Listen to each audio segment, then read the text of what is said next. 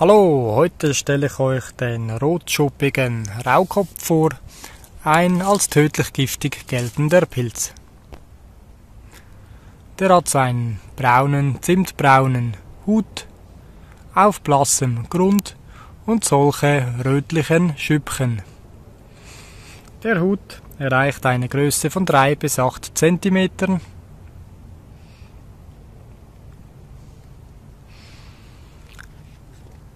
Er hat solche rostbraunen Lamellen.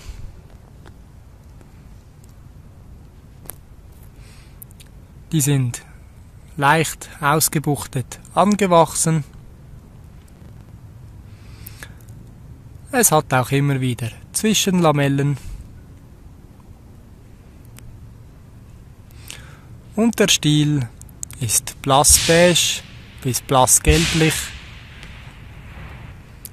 mit solchen rötlichen Schuppenbändern. Sieht etwas genattert aus. Wie gesagt, der rotschuppige Raukopf ist giftig. Das war ein kurzes Porträt vom rotschuppigen Raukopf.